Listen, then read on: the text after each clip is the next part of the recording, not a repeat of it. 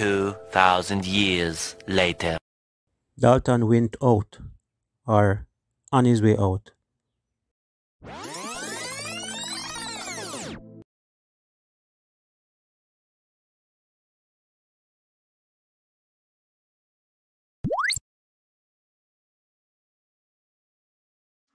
Greetings viewers and subscribers, welcome back to Eddy Vision, the channel where we look at sports differently.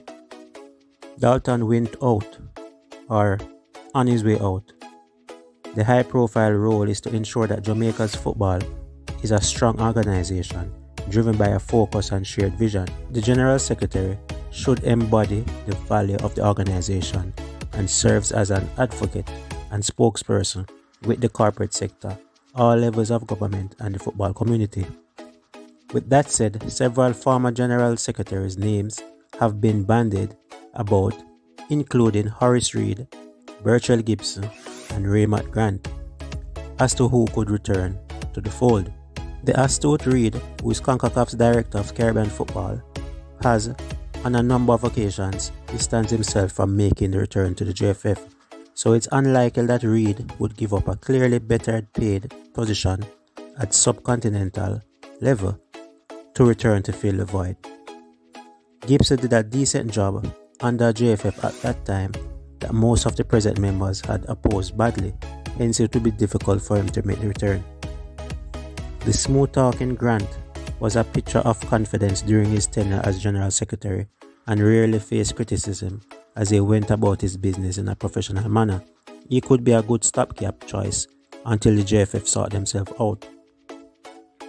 Then there are several administrators that have worked within the JFF, and some have moved on to work with CONCACAF and even with the European governing body UEFA, who could be viable candidates.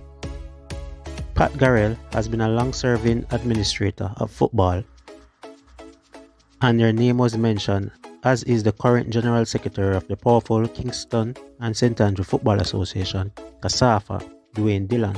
Dillon is young, spirited and intelligent, but he would certainly be overlooked because he is one of those that had set the fire under the ruling JFF for their shortcomings over the years. He could be one to groom. Latoya Da Costa, who worked with the JFF but is currently with CONCACAF, has all the skill sets of running an efficient organization, as she has learned from arguably the best General Secretary this country has ever seen in Horace Reed. There are also two local coaches with a wealth of experience throughout football in Rudolph Speed of Cavalier and Andrew Price of Humble Lion. Speed is said to be very versatile and could fit into any position at the JFF, especially with his accounting background, and he is a former president of Kingston and St. Andrew Football Association. Price, on the other hand, was a former sponsorship manager at J. Ray and Neville when the company sponsored the Premier League, and he has the corporate clout needed. Locally, more names keep popping up, among them Dale Spencer, the former JFF Vice President, and Christopher Williams, the Chairman of the Premier League Clubs Association. Both men are worthy, but it is said that they are more worthy in a higher position of that of General Secretary and more suited for the presidency. So there you have it, fans. A lot of candidates, a lot of names are out there. Did you hear your pick? Let me know in the comment section below who you think should be the next General Secretary. Dalton Wint has to go, but we need a suitable replacement. Someone that can carry the JFF forward and carry Jamaican football forward. So let me know in the comment section below.